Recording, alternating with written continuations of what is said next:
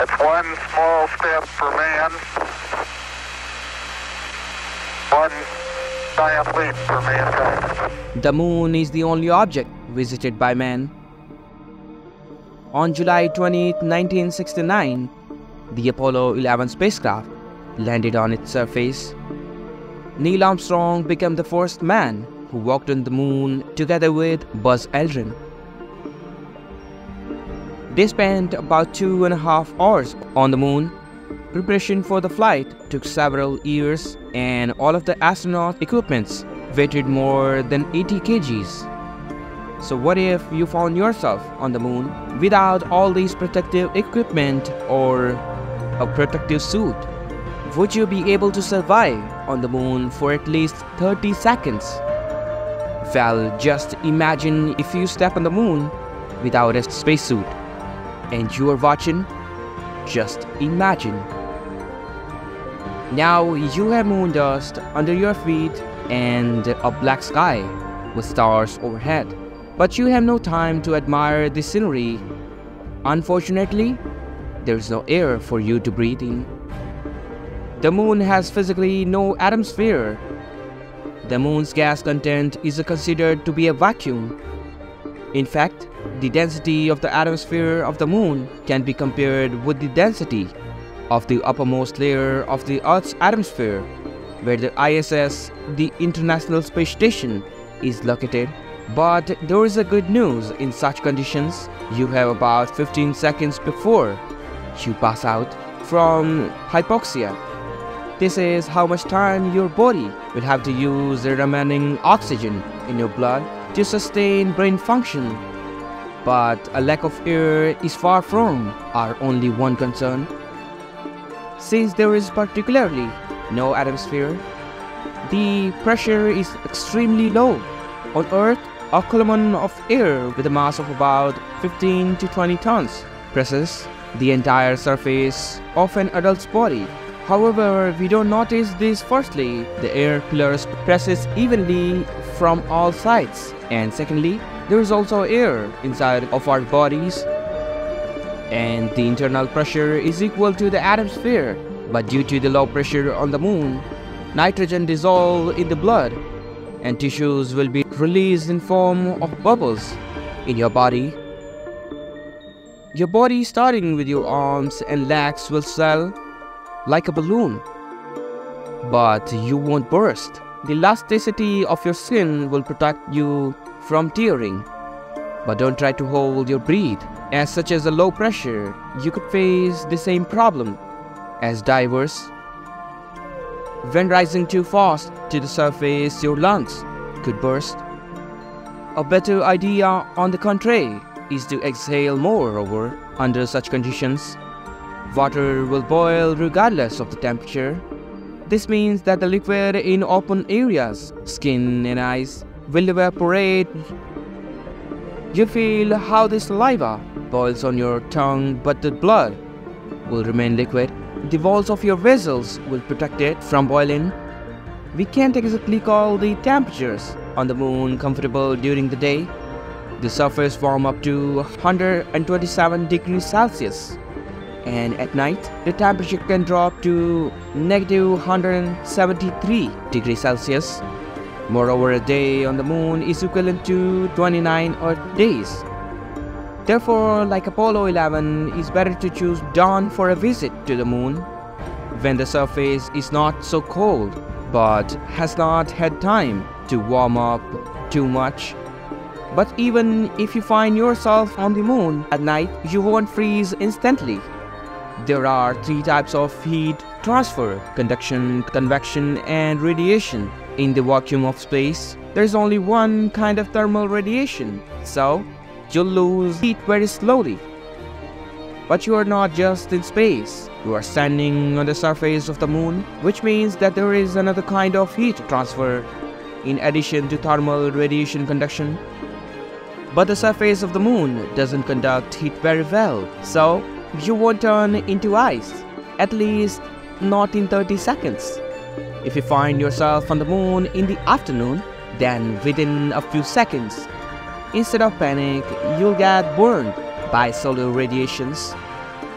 On Earth, the ozone layer protects us from the dangerous ultraviolet radiations of the sun. And on the moon, you won't have such protection.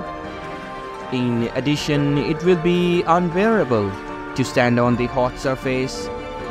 Also, moon has a very weak magnetic field.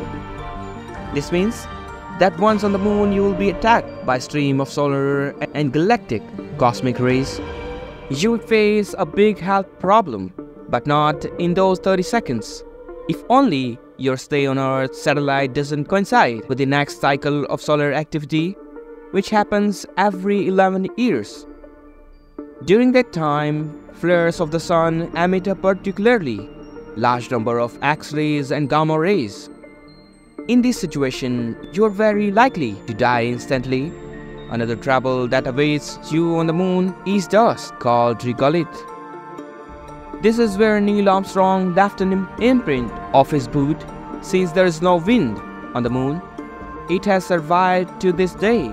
And if you had more than 30 seconds, you could find it's true.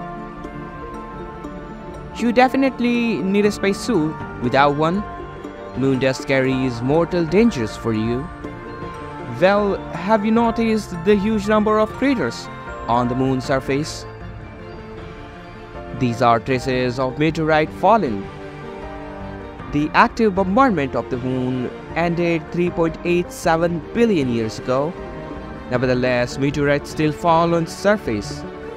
Sometimes they are tiny and sometimes they are incredibly huge.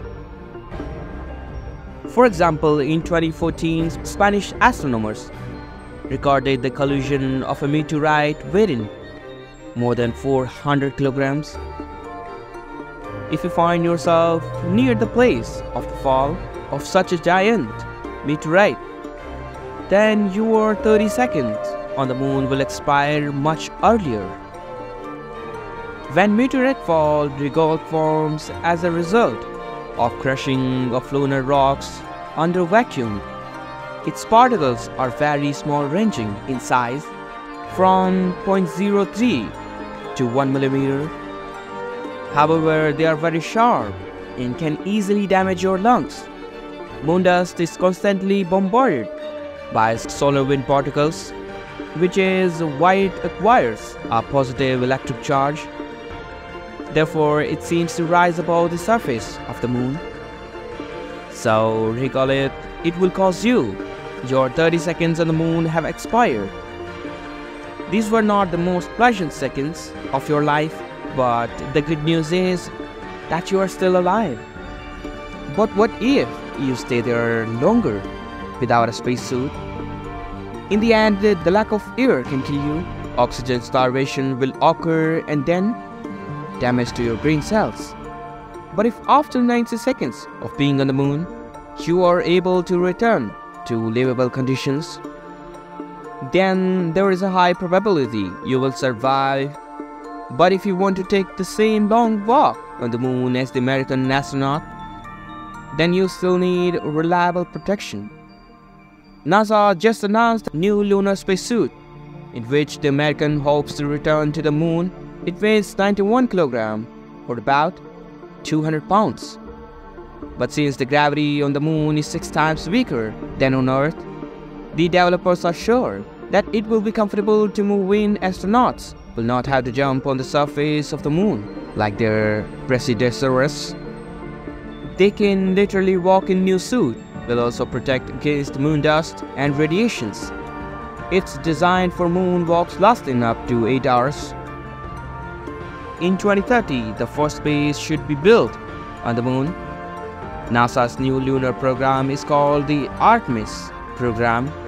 And do you know how many people have visited to the moon in the period from 1969 to 1972? Under the Apollo program, 6 flights were performed with a landing on the moon. 12 people visited its surface. The longest walk on the moon was made by Kenny Carnan and Harrison Smith. During the last Apollo flight, it lasted for 7 hours, 36 minutes. And astronaut Alan Shepard was even able to play golf There, as you can see, despite the harsh conditions, the moon remained the most hospitable object in the solar system, and perhaps walk on the moon in the near future will become a reality. But what if we land on the Mars for the moon?